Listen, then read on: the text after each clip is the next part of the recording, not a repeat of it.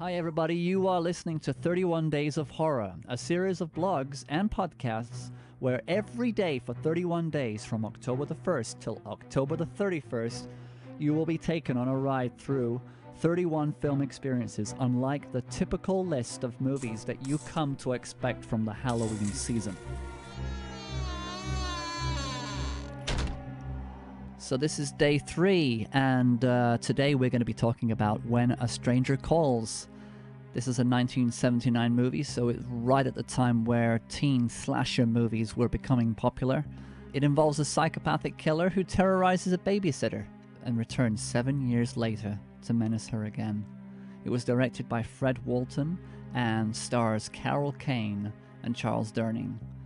It's one of those films that sets things up for future films and a lot of motifs that you'd come to recognize in films such as Scream, and it might have actually taken its idea from the 50s film Experiment in Terror.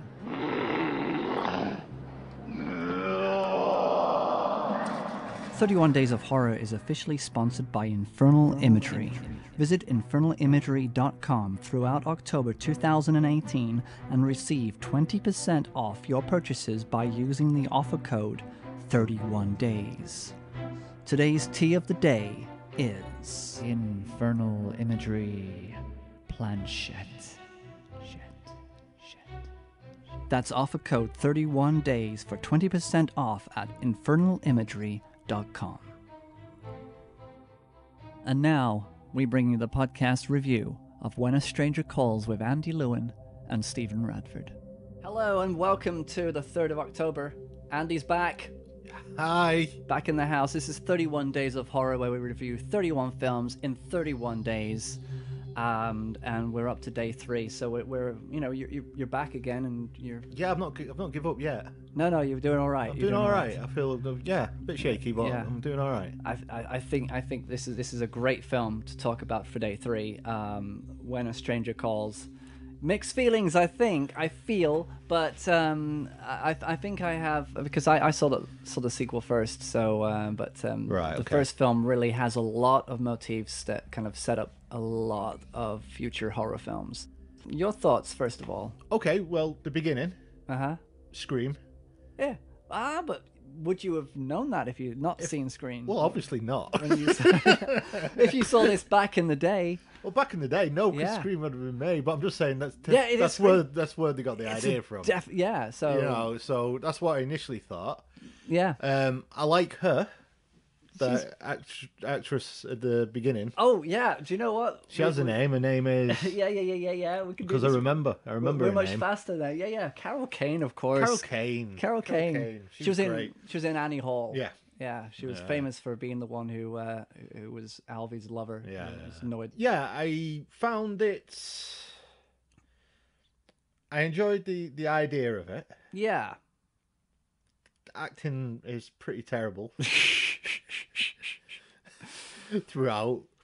It's funny because I never actually thought about the acting. I just kind of thought that they were just. I wasn't too sure if it was a TV movie or not. I think the second one was. Right. Okay. And but I saw the second film. It still had Carol Kane in it. It still had Charles Durning in it, the detective. But it was done. I listened to Riff Tracks, which is a comedy commentary on. Okay. These guys, they riff pretty much in the same way as who does comedy riffing on commentaries? Do we know anybody who does that? Bruce Willis. Cops. Was it Cop Out? Cop Out, yeah. Kevin Smith.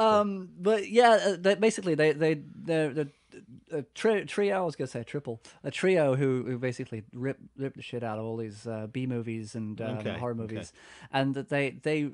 I watched that first, and it was hilarious, and I enjoyed it. And then I realized that, this is When a Stranger Calls again. There's actually a first one, so apparently we missed the first phone call. So When the Stranger Calls, and of course, the first time I saw it, I thought, Scream, definitely. Yeah, of course, yeah. That's where they got it from. So you kind of feel, I kind of feel robbed a little bit about Scream, just taking it completely, because not many people really referenced When a Stranger Calls when Scream came out. No, and it's not in any of the academic scenes when they're talking about all the different films. Yeah, like Aliens that influenced them. But I believe the words "Get away from her, you bitch." Yeah, but they never mentioned this in that minutia. No. So maybe Wes Craven, God rest his soul, was like, well, not many people seen that, so let's not reference it. Yeah, they can't. Maybe they did. But then again, maybe it was in the script. Who knows? And it's just one of the scenes to cut out. Yeah, could have been. But it's definitely that's where they got it from. Yeah, that's it.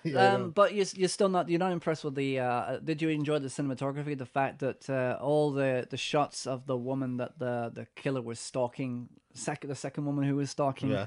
The one he finds in the bar.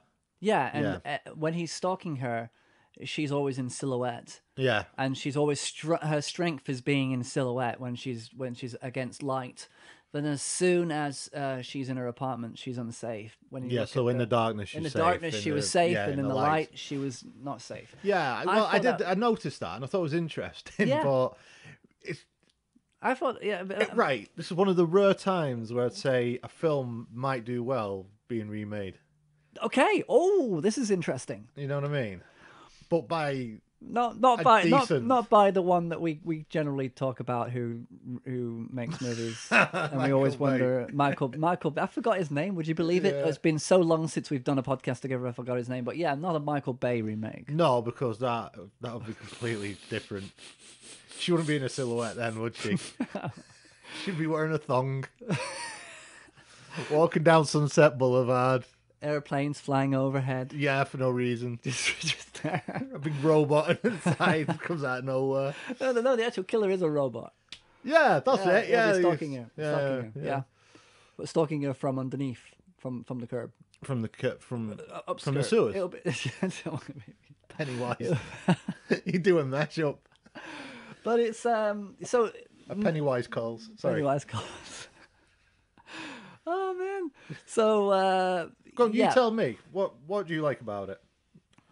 I think you're quite taken with it. I think I was quite taken with the idea of the relationship between having it's that old school detective. It's not Brad Pitt. That's an old reference. Brad Pitt is an actor in the 90s who was quite successful and quite good looking. Not anymore. Yeah, Robert Redford helped him get his first part. Yeah, but when you look at a film, if this was remade now, they'd have to be really young and handsome. They'd have to be, or Liev Schreiber. It might not be. yeah. like Liev Schreiber. Yeah, and then at least you've got the link to Scream. Yeah, there you go. Liev. Oh. Yeah, but it was that kind of like Columbo thing. I think I had a nostalgia feeling about it. And because he's got quite the belly on him, hasn't he, the detective? He has. So when he's chasing after him, it's almost laughable. It is laughable, and I think it had a good heart, and I think there was a good chemistry between the characters. Maybe not the actors, but that you know these actors from previous films. Yeah. And I think it was just enjoyment of seeing them in this movie that I'd never seen before. But it's got like the part where she's in the apartment and he comes out, and then she does that incredibly overacting scream where she's like pulling at her hair, and then the detective starts banging at the door. It's just so over the top. Maybe I think maybe it is, and the build up was kind of like you kind of expected it to be a little bit more subtle. Yeah, maybe. And a little bit more realistic. The guy who was the stalker. Yeah. I wasn't that keen on him. He didn't really seem to be that freaky or scary or anything like that. He was which I guess that could be the the stalker's gift to not be scary. But they were trying to be different. I think they were trying not to have this whole, the stalker is, unseen. And maybe it would have been better if you didn't actually see who it was. I think it would have been better with a better director. Possibly, yeah. Because I will definitely concede the fact that there's a great film in there. Yeah. There definitely could be a really good film in there. Yeah. And I can see why you put it on the list. Yeah. But it's just a one-off horror, not something that you can actually consider as a classic to be watched every year. No. Not for me, would you? That means no. Yeah, you're right. Ladies and gentlemen, thinking about it, no. I think I'd probably pick up on it every 5 years, maybe every 10 years, maybe a decade. Yeah, it's one of those things that you think, I can't remember whether that was good or bad. Yeah, and then you watch and go, it was bad. But then you watch it when the remake comes out, basically, and that's probably the next time you'll pick it up. So you're probably right. It's probably a misfire in this case. Yeah, we're going to, That's okay. Well, you see, this list of 31, to me, I compiled them in January, back in January, and I was like, well, what am I going to have? This is how long he's been plotting this, ladies and gentlemen. I'm not plotting anything. When it gets to the end of the 31st day, he's going to murder me. So, yeah. It's Halloween now, bitch. Yeah. And the last thing you'll hear is me in the corner going, round and round the garden like a teddy bear. What we should really explain, I guess, is in the beginning of the film, there's a woman who's babysitting. Yeah. And she gets stalked over the phone. He just keeps ringing up saying, have you checked the children? Yeah, I mean, there's a classic line, have you checked the children? And that is kind of a freaky thing, because you said it to me the other day on on Messenger. Yeah. I actually went and I thought, I better go and check the kids. It's effective. Yeah. And then you should have checked the children. I know. And it's a really dark beginning. It didn't get under my skin. That's what you need. Know what I mean? Yeah. If there's a stalker, yeah, you want to get that uneasy feeling. Yeah, you do. Like Seven. Yes. You just want to go, You're right. God. But it didn't make me feel that. It made me, all right, that was a film. I can see what they were doing. Yeah, good. That's it. I like that point. I like that. Yeah, it didn't get under the skin. So that's so it's not a classic, but so there we go. Yeah, that's When a Stranger Calls. Definitely worth a watch. Worth a watch. Yeah, absolutely. But no, everything has to be a classic. Nothing has to be a classic, and this is what I enjoy doing is trying to see which ones are going to be the classics, which ones we're going to just put onto Satan's fire pit for. Yeah. I know I've got one of those. Satan's vegetables, Satan's lettuce. Oh, Devil's Lettuce. Devil's Lettuce. The Devil's Lettuce. That's infernal imagery drop in there. Yeah. Devil's Lettuce. See what I did? I was a professional. But I can sense that tomorrow it might be a classic. Tomorrow might be a classic. Yeah, I'm just getting that feeling. Okay. The fourth, classic, I'm thinking. Thanks a lot, Andy, for coming over for a third day. No problem. All right. Bye-bye for now. Bye-bye. 31 Days of Horror is officially sponsored by Infernal Imagery.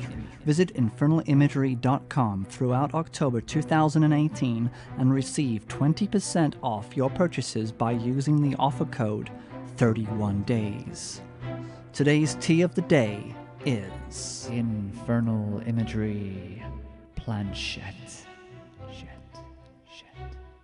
That's offer code 31days for 20% off at infernalimagery.com.